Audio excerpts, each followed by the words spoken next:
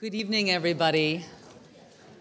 Welcome to tonight's program. I'm Kate Seeley, Senior Vice President of the Middle East Institute, and I want to thank you for joining us for the film screening of Sahbak, your friend in Arabic, to be followed by a discussion about the film among three highly seasoned professionals. They'll be sharing their views about the broader implications of a story about love and friendship among communities who have for too long been in conflict. But before I introduce the film, just a few housekeeping matters. If you could please turn off your phones. And if you are going to tweet tonight about the conversation, please tweet using the hashtag MEI Arts Culture. It is our arts Twitter handle, and it is also an amazing resource about daily cultural happenings in the Middle East, so please do follow it. And if you're not aware, MEI's annual banquet and conference are coming up November 14th and 15th at the Capitol Hilton. Our banquet is going to be emceed by the famous Egyptian-American comedian Ahmed of the Axis of Evil tour fame. And we'll be honoring two superstars from the region, Fadi Ghandour, Lebanese Jordanian who founded one of the region's most successful businesses, Aramex, is sort of the FedEx of the Arab world. And then he left it to pour his passion into supporting social entrepreneurship around the region. And he has, I think, single-handedly done more than anyone else in the Middle East to give Arab youth the support and the resources they need to follow their entrepreneurial dreams. And we're also honoring Sheikha Hossein al-Sabah of Kuwait, who runs a cultural center and a museum which houses the world's largest private collection of Islamic art, and she works hard to educate communities around the world about the wealth of Islamic art and culture.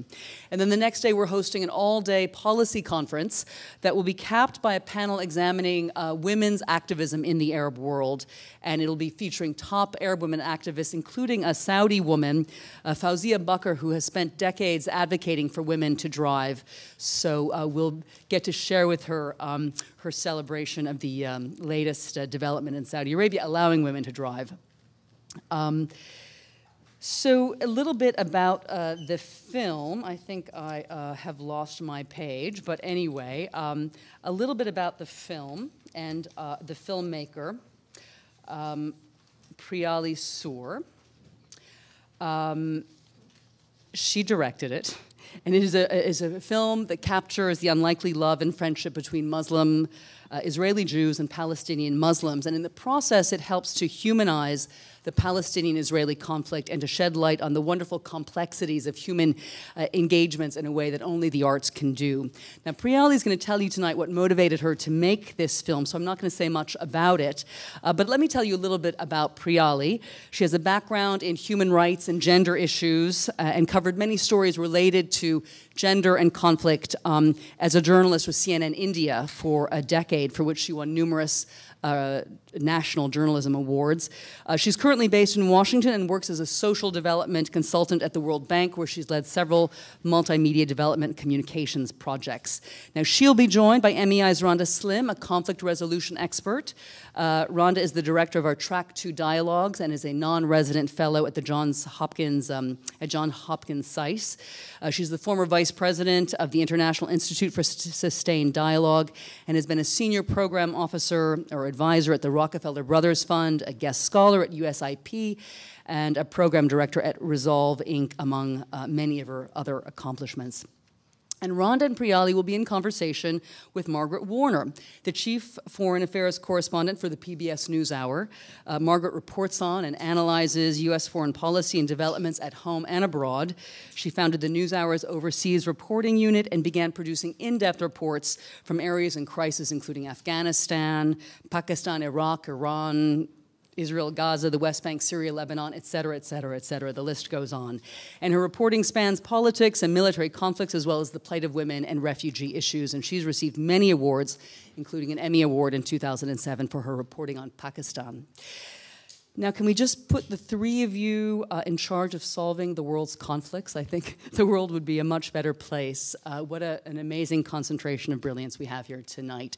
So thank you, ladies, for joining us. Thank you for sharing your expertise, your insights, and your dedication to the cause of peace. and also your dedication to tonight's conversation.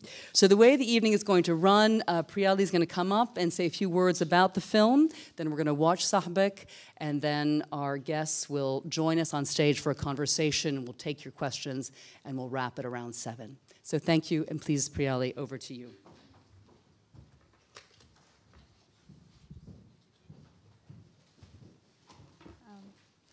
I just want to say a few quick thank yous. Thank you to everybody who's here today. I want to thank the Middle East Institute, Lynn Snej, Kate Seeley, Wendy Chamberlain for helping me organize the screening here, to Randa Slim and Margaret Warner, who've been such huge support. I couldn't have done this without you, so thank you.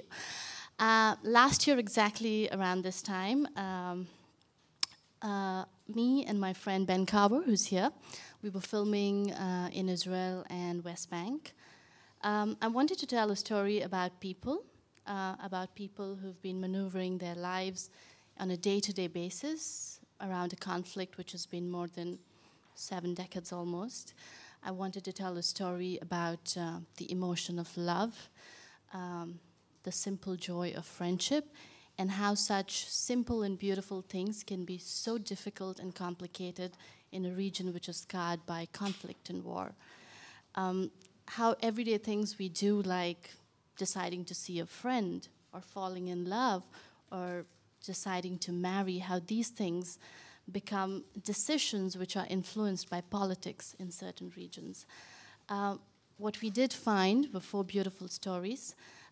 These are stories of real people. These people are atypical, they're outliers. They do not conform to the status quo, they ask questions, and yet, as you will notice in the film, there is a certain amount of fear where they are scared to come out and talk very openly. So there's a couple in the film who are married, but they don't want to reveal their identity, so we had to film it sensitively.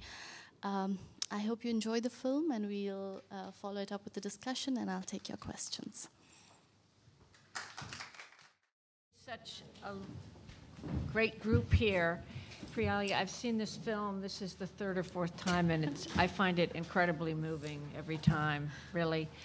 The 3 of us who know one another talked about what we'd talk about, but I'm going to start with a totally different question than we talked about, which is how did you, I mean, these are all real people who are living in a vulnerable state, and they showed their emotions to you. How did you persuade them to talk to you and to let you film them? And why do you think they did?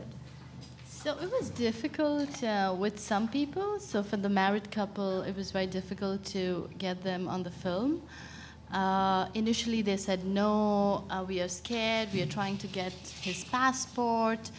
We had threats before, you know, we could get married. People were calling them on their phones and saying that there could be violence, we could stop the marriage and things like that. So they were really scared. And then we said that we'll probably try and film it in a way where we do not reveal your identity. So that. In terms of the father and the brother, father whose daughter died 19 years ago then, 20 today, he was initially hesitant, and then he said, I haven't thought about meeting the family of the bomber for 19 years, but maybe it's time now that we did it. But we went through a lot of up and down. Every other day he would say, I can, I can't, I can, I can't. And ultimately they decided that for the security of the Palestinian family, they said that they did not want to, because if an Israeli family goes and meets them in Palestine, in Nablus, they felt that they would be ostracized from the rest of the Palestinian community, is what he told us. So that letter that appears, that computer, you know, that's been sent by email, yes, that was to you? That email was to me saying that I'm sorry, from the father. From the father saying, I'm sorry, but we've decided not to meet the family. So, yeah. And that's why, and then you went to Nablus. Then we went to Nablus because we wanted to meet the family and see if they had a message. Like if there was animosity, what was the feeling there? And they were like, we would welcome them because we, yes, realized that this is not about personal enmity. It's about something which is about the policies of that region. So Randa, does it surprise you that these couples, families were willing to let Priyali into their lives? I mean, do you think they're very, very unusual, very atypical? Or do you think there's a lot of yearning still, despite the wall, despite the violence, for some connection? I think at the human level, and I've seen it in many conflicts, in many other societies that are going through conflict, I think everybody at the human level feels that they are victims. Now, and in that approach, then they feel affinity to the other side, despite all the injustices, the conflict, the fighting, the killing. But there is this common identity of being a victim of forces that are outside their control. And so I have to say that definitely these people have shown a certain level of moral courage, but also physical courage. But I've seen it also in many other conflict settings. You know, I do track too, and when you try, especially in active conflict situation, when you try to bring people in dialogue with each other, people they have identified in the past as enemies, it requires a special kind of people who have made this transition in their own minds, that dialogue, reaching out to the other side, is a way to solve this conflict. The problem is that usually in these conflicts, there are not enough of them to create a critical mass. And the few that engage in these acts of courage, of defining the boundaries, of going against, you know, the normal, in that setting, like the couple, the anonymous couple, they remain anonymous because of threats, but also in the end, as your movie shows, they decide they cannot live in that place. Yeah. And that's the problem, is that we have, I mean, human beings can go far as change agents, but in this case, we are talking about now 50 years of occupation. It has created that kind of bureaucracy, they said, the kind of walls and obstacles that, personally, as somebody who hails from the Middle East, I'm almost, you know, how to say, I don't think that there will be a solution there, at least in my lifetime. And I've grown up with this conflict. Yeah. Yeah. It's just, it has now, you know, created this infrastructure that both in terms of laws, in terms of bureaucracies, but also infrastructure in terms of narratives, that is going to be hard to break through. You see movements, and there are, in my opinion, always opportunities for people to come together and try to, you know, create new alliances.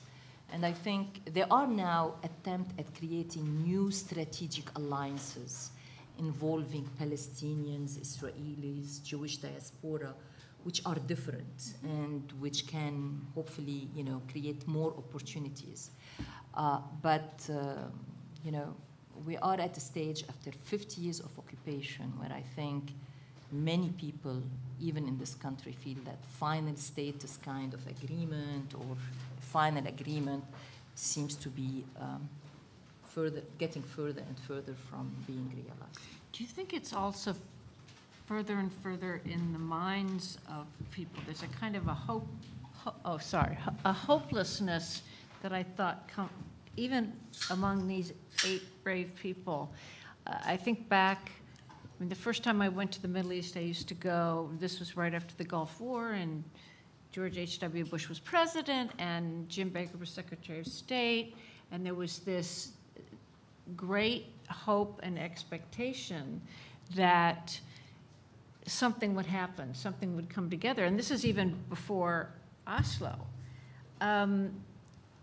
And then each time I go back, and of course, is it the daughter of Ruth Dayan? That's right, yeah. You know, she expresses the, well, you know, The security situation's terrible. There's stabbings every morning, even despite the wall. And I began to notice that even among Israelis who you would not consider, you know, on the right or Likudniks or whatever, however you want to describe the spectrum, that there was, you know, people sitting in a mall would say, well, I hated the idea of the wall, but I'm relieved. I'm relieved my child can go to the disco in Tel Aviv on, you know, Thursday night. You're so young, you probably don't know if it's worse, but I mean, would you say that the people have become a lot more distant from one another? It has become normal. That's Yes. my fear. It has been normalized. Now it's become part of an accepted status quo, and I don't see how you are going to break this. In my work, for example, in the Arab region, this conflict is not the first one that people talk about when you are meeting with officials. There are so many conflicts in the region. I mean, let's say there are so many refugees. We used to have Palestinian refugees. Now you have Syrian refugees. You have Iraqi refugees. You have, you know, we used to have pictures of, you know, on our skins of Palestinian kids, of Israelis, you know, throwing stones, kids being for throwing stones stopped by Israeli army. Now we are seeing, you know, Assad's planes killing children in Syria.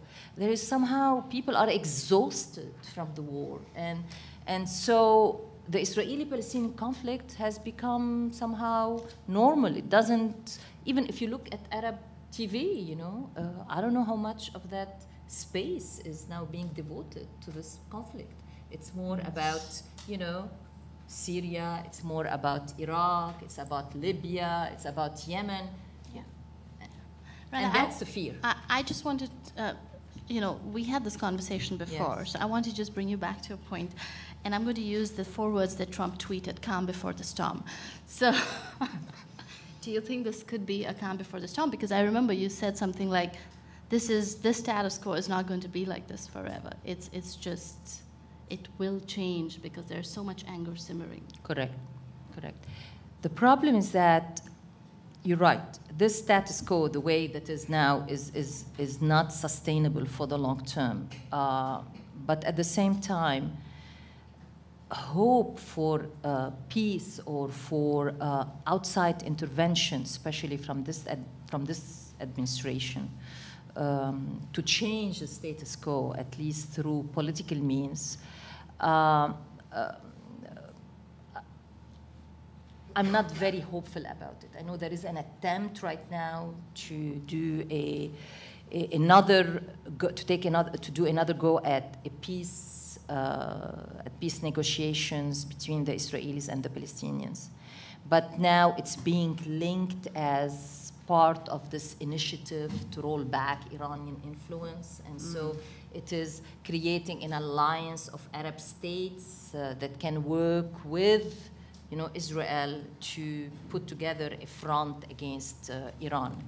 And so we are, again, not focusing enough, but trying to link any approach to solving this conflict to this other conflict, which is the Saudi-Iranian conflict, which, in my opinion, divert attention and resources away from what needs to be devoted to the Israeli-Palestinian conflict. But again, you're right. I think there will be another intifada down the line. You cannot keep people oppressed, repressed, no hopes for jobs, no hopes for no opportunities without another intifada. The problem is that you have divisions. I mean, you have on one hand an Israeli leadership that doesn't seem to be wanting to make the necessary concession to move even one step further towards peace. You have also on the Palestinian side a division, which supposedly Egypt now is trying to heal, that also has prevented the Palestinians from taking a strong stand and the initiative.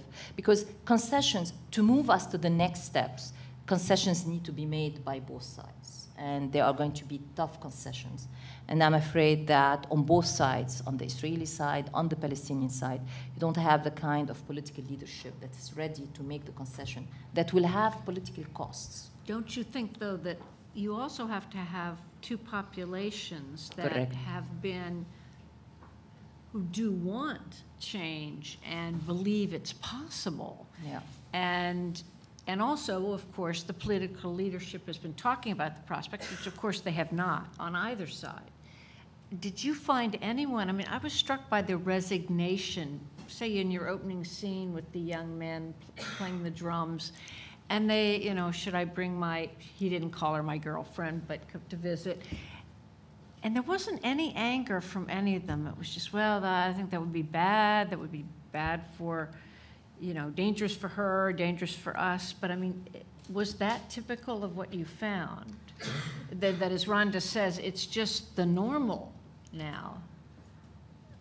The fact that they suggested not to bring the girl to East Jerusalem, that was one. The second thing was that none of the others had friends who were Israelis.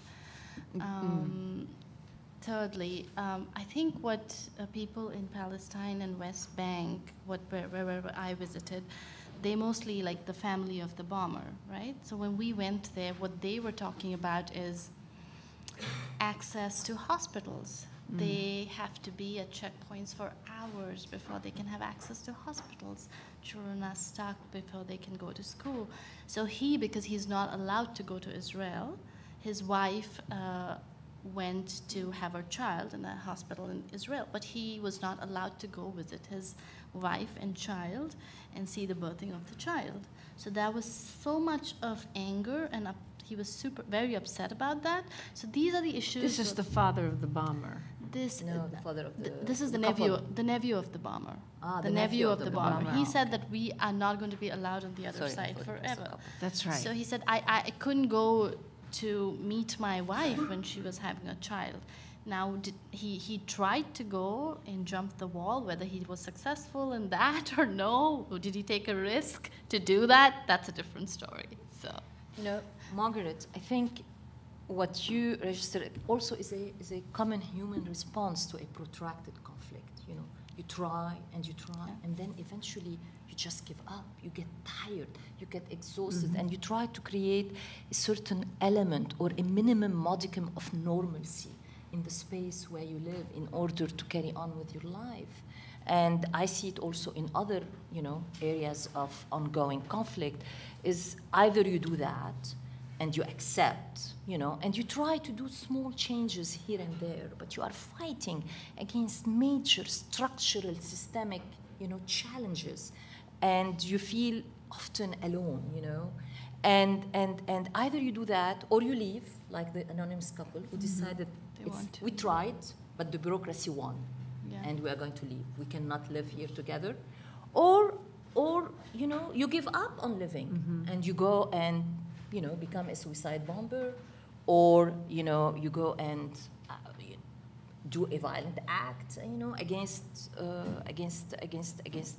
Palestinian. You just give up on life. So this is, in my opinion, one of three modes that people in protracted conflicts lie, which offer no prospects of solution in the short to medium term, you know, engage in or opt for. And it differs from one person to another, but that's the situation. Well, we're going to go to questions from the audience, and here's someone raising his hand right now.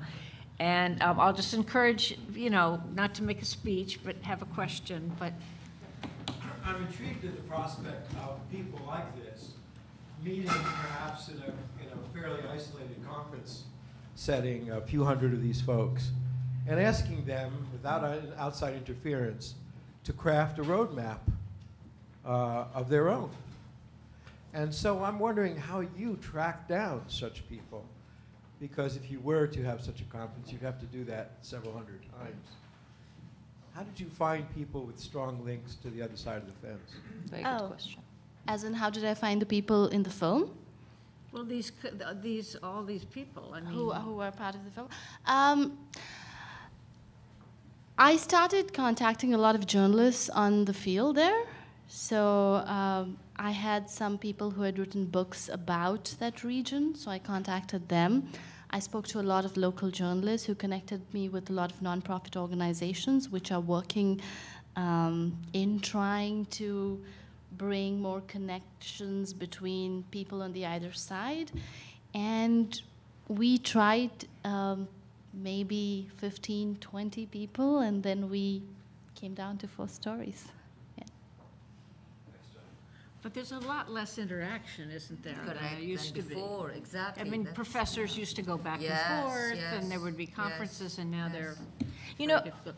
there has been a lot of attempts at bringing Palestinian and Israelis over the years. I mean, forever now. And there has been a lot of research on what we call contact theories and their impact on the structural causes of conflict. And so people are reevaluating all of that as well. So. It's right here, sir. And if you would like to introduce yourself.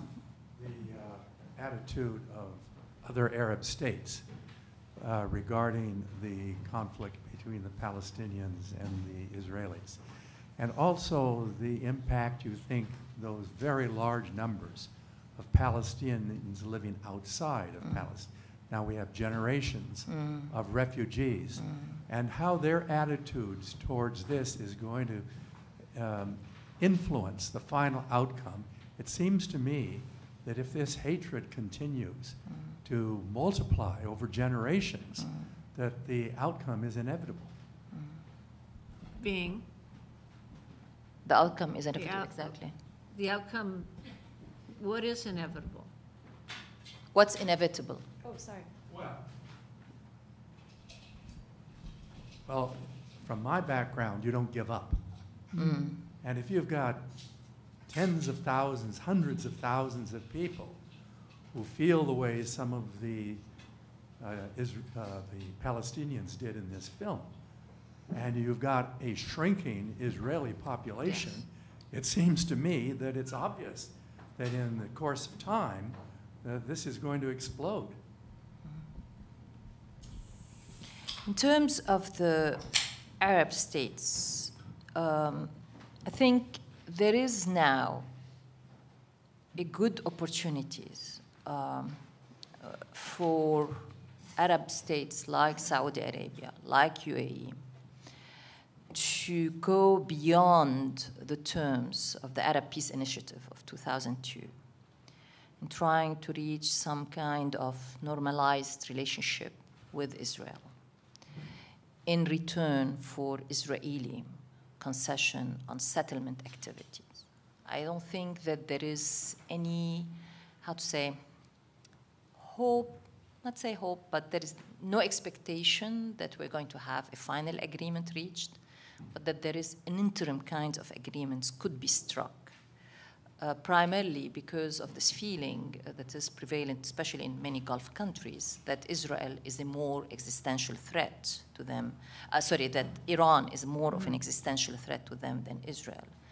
And the Trump administration has been, again, trying to push this idea of creating this alliance between Arab states and Israel in a front against Iran in order to contain Iran's destabilizing behavior in the region.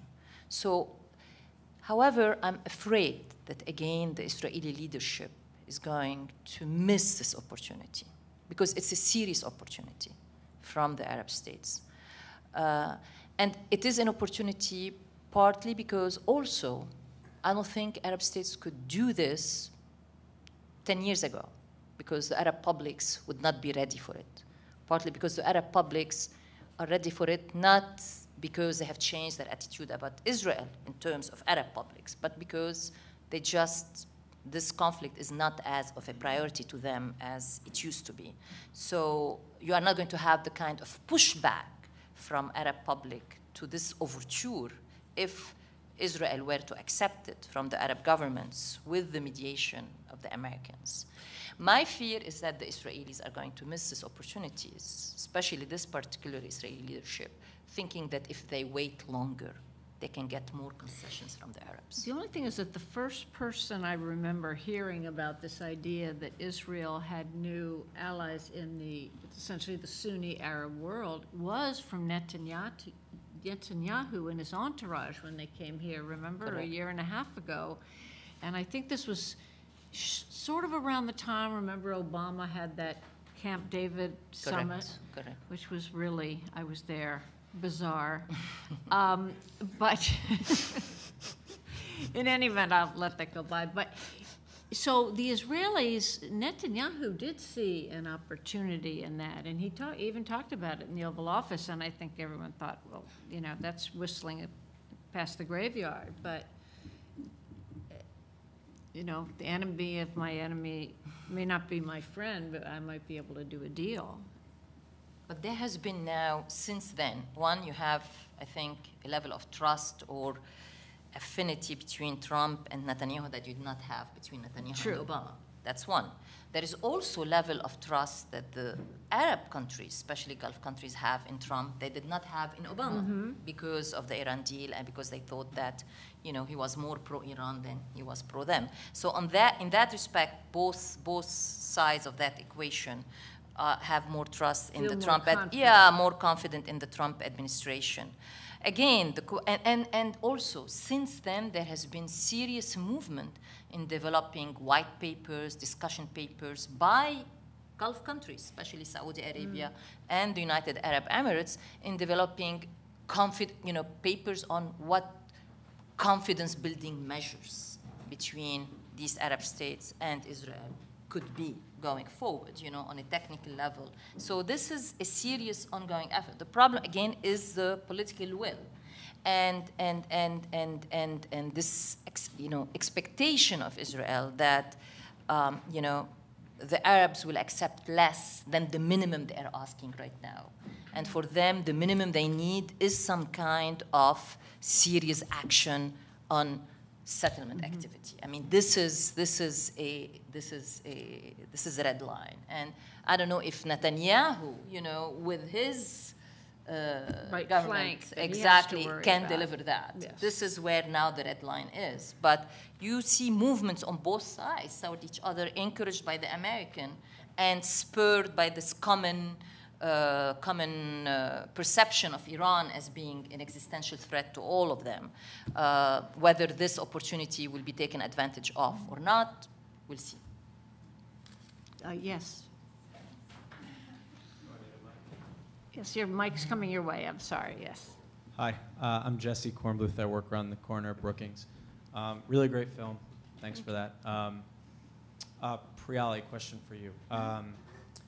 So, what were the biggest challenges for you in making this film, and how did it affect you?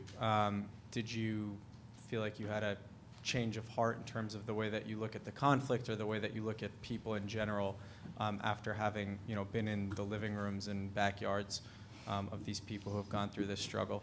And second of all, I just wanted to add a point that from a political perspective, yes, it looks like the status quo it looks like that's going to continue for a long time. But as a 30-year-old Jewish New Yorker who's lived in Tel Aviv and who has Palestinian friends in New York and in Palestine, I think my generation, technology has allowed us to kind of interact a lot more, where in the past, in my parents' generation, that wasn't possible at all. And I have friends who work in organizations between the two, and I work in an office where that happens every day.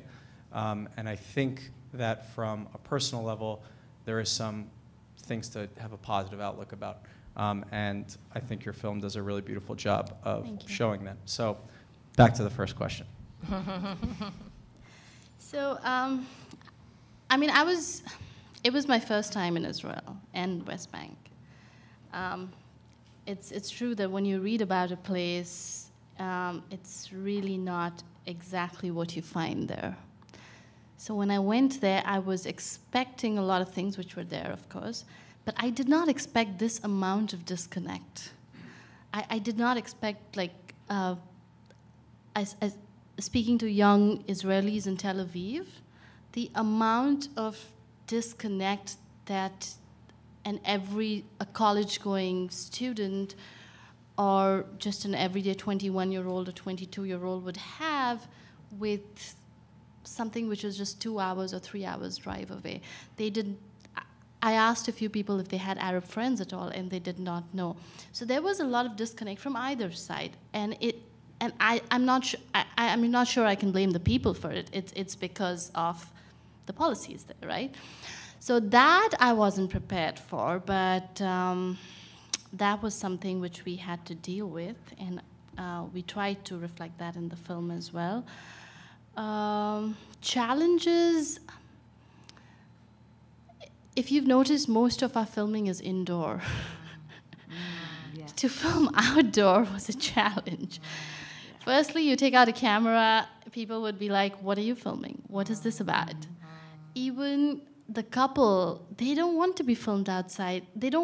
Even while they walk outside together in Jerusalem, the husband was like, when I walk out with my child, people know that by looking at me that I'm Arab, and I'm scared that my child will grow up hearing some kind of remarks. So just the challenge of filming outside, which was not possible. We had to do as much as possible indoors. Yeah.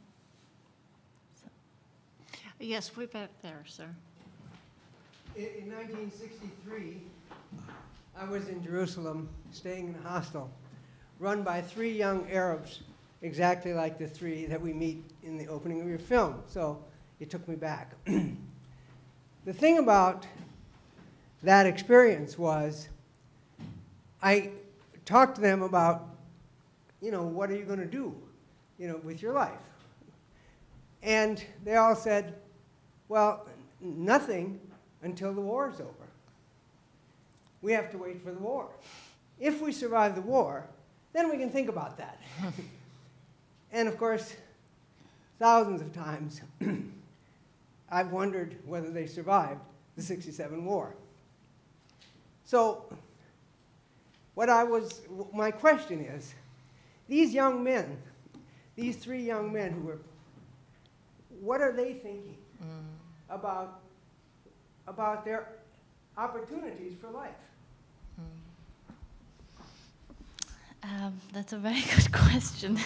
Unfortunately, I don't think there's a great answer to it. No, but I don't mean what's the answer. I mean, what did they say to you about what are they thinking as possible careers, professions, education? Did they have any notions about that? Right. So, for example, Ala, who's in the film, and he met Eden in the music group that he plays. He said he initially joined the music group to get an opportunity to travel abroad to see the world. And thanks to that, he could come to the US. But he cannot continue with his education because the family, his father is a cab driver. They can't support him going to college. He has to drop out. He works as a waiter in a club.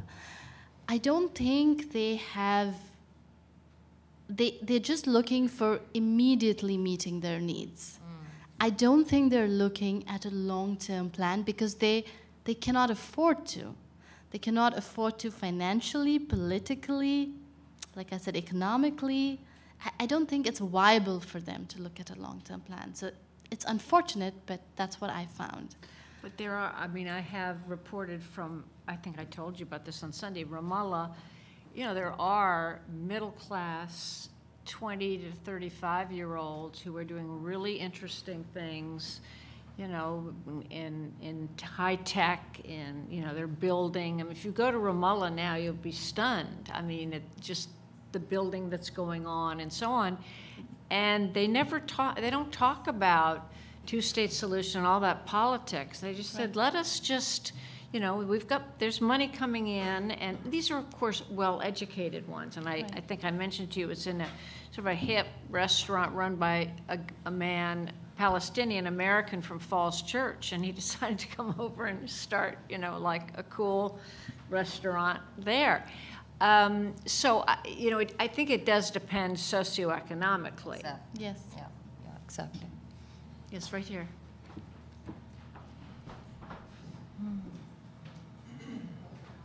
We'll get to almost everybody, or at least.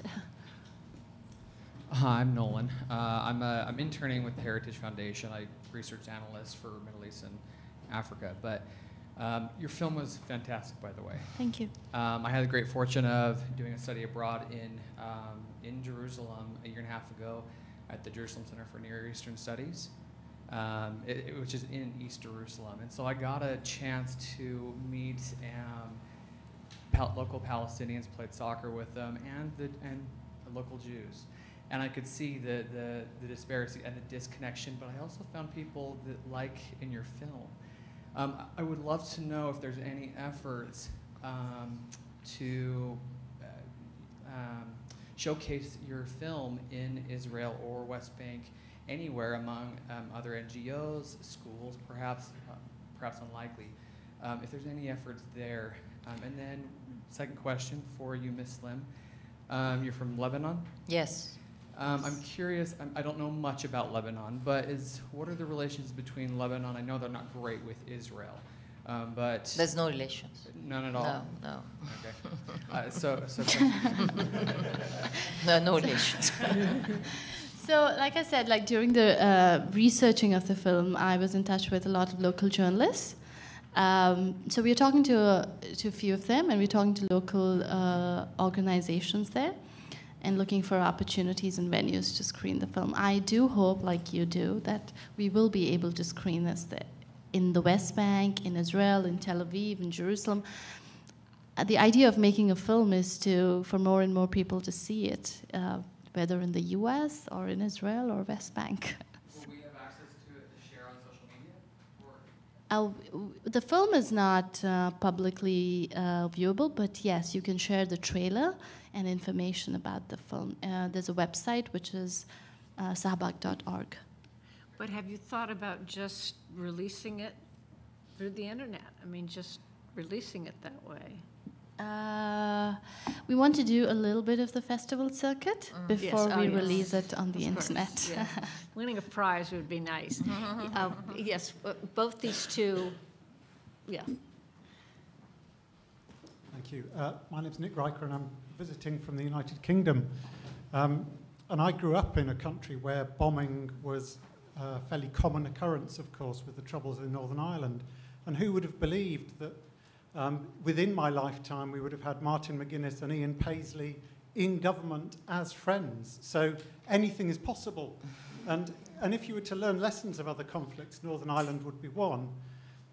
Isn't one of the things that becomes really important that the friends of Israeli Jews and the friends of Palestinians respectively pressure their friends to have the courage to compromise? But don't you think if I can just add to your question, I was struck in the film that all of the characters had pressure the other way. Correct. Right? Yes. Yes. Correct. But you're suggesting what? The diaspora. That the friends of Israel put pressure on their Israeli friends, if you like, to have the courage to compromise, and similarly friends of Palestinians. I think they try. I think in their own way they try. For example, the father Rami, or the father of the girl who was killed in the suicide bombing, he's part of a group called the Parent Circle Group. And he has been working very closely with other parents on the Palestinian side who lost their children. So one of his best friends actually is another father who lost his daughter about 6 years after Rami lost his daughter. So there are groups like this who are trying on either side. And I think Randa mentioned that before, that there are these points of contact where people are trying. More locally, like in the first scene, you see Allah trying to tell his friends, can I bring my friend here? Can we all do music together? There are these small little attempts. But yeah. But for instance, there was for quite a while a journal called Bitter Lemons. I don't know if anyone here knows that. Knows this? Yeah, you do. Yossi Alfer and what's his name? Hassan Khatib, and basically it was a journal in which both Israelis and Palestinians would write about all of these issues.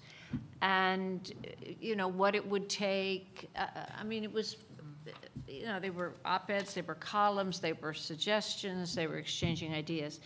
When I went to interview Yossi Alfer, and this might have been 5 years ago, but anyway, they had shut it down. And the reason they shut it down is that it had become untenable for Palestinians to write for it, you know, for intellectuals, professors, because of the social pressure from their own community.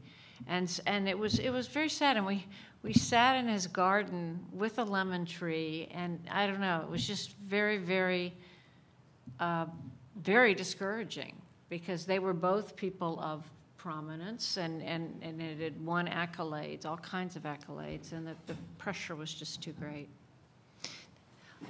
Hello. Okay, after this gentleman, then you're next, Casey.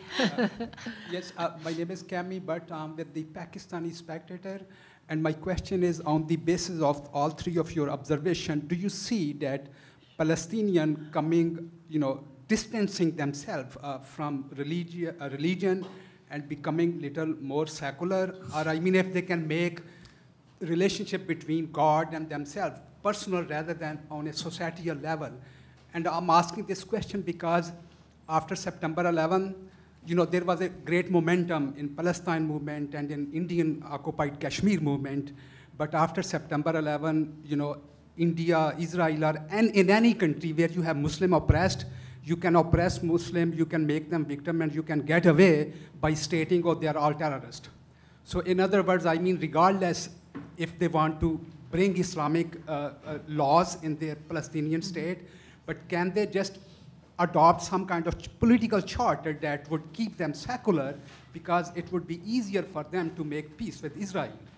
Thanks. You want to take that? Well, I mean, the same could be said of the Israelis, you know, distancing themselves from their religion. I think it's not a,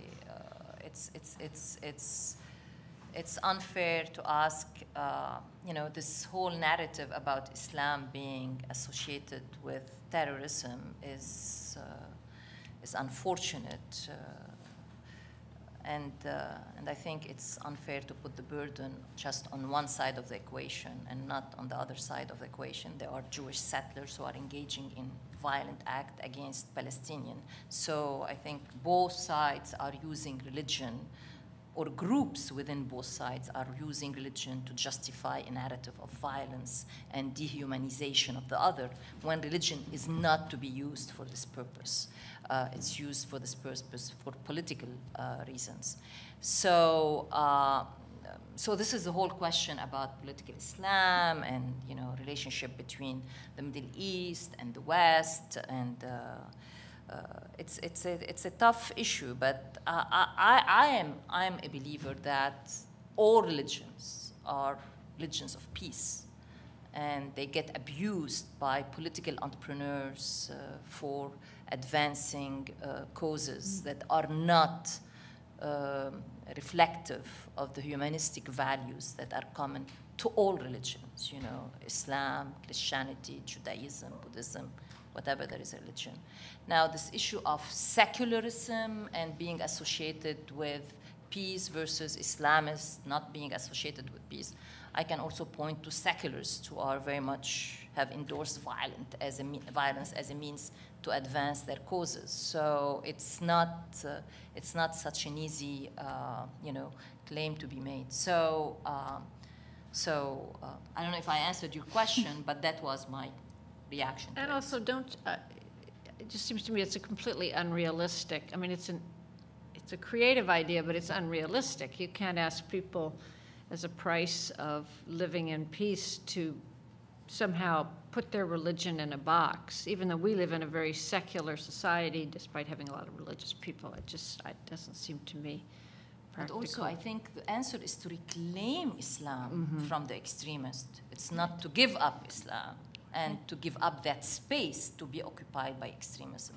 That's the answer, is to reclaim the religion, Islam, Judaism, Christianity, from, you know, extremists that try to justify unjustifiable acts in the name of religion. Casey, do you have a question? So Priyali and Margaret and I occasionally hang out and talk about politics and solve the world problems. But I had a specific question. I've seen the film before. I'm a huge fan, a huge supporter, and Priyali and I have talked about this. The Parent Circle organization that you mentioned, I had a chance to go to Israel and travel to the West Bank about 10 months ago, the beginning of this year. It was my first time as well. I spent about 10 days on the ground and had a chance to meet a really great cross-section of people on both sides and across the political spectrum. And what sort of I left, the feeling that I left with was the enormous disparity between the feelings of everyday Israelis and Palestinians and the political messaging that we received in briefings with the leadership of all political groups. It's a huge chasm, perhaps what you would often expect in a conflict zone. But the day that resonated most with me was when I met with the Parents Family Forum, which for those who don't know, is a community-based organization made up of families that have suffered a first-person loss as a result of the conflict. And so I spent an afternoon with a widow, a Palestinian widow whose husband was shot in the back by by Israeli police, assuming that he had a suicide belt on. He was walking down the street with his children. That widow spent sort of that month that I had a chance to meet with her, with an Israeli father who lost his daughter while she was serving in the Israeli forces to a suicide bomber. They were quite literally two sides of the same coin, sharing incredibly traumatic stories. They resonated with our group immensely. I had a chance to go and talk to them afterwards and ask them, and the answer to this question is what has made me the most depressed, that the organization that they have set up is incredibly impactful. As many people as they can talk to in the community and beyond has the potential to try and at least shift the policy discussion. And I asked both of them, do they get any support in terms of funding from Palestinian organizations or from any organization affiliated with the Israeli government? And the answer, they both solemnly said, was no. The only support that they receive in an organization is the tacit approval to travel to various areas. So I found that discouraging because what they're doing is incredible work, and brave, I would add, and I think is a reflection of what people on the ground, living their ordinary days, would like to see more of, would like to see a conversation that has real impact on policy. And I'm just curious whether or not you see anybody being able to push the needle, other organizations. And look, I think this film has the potential to do that as well.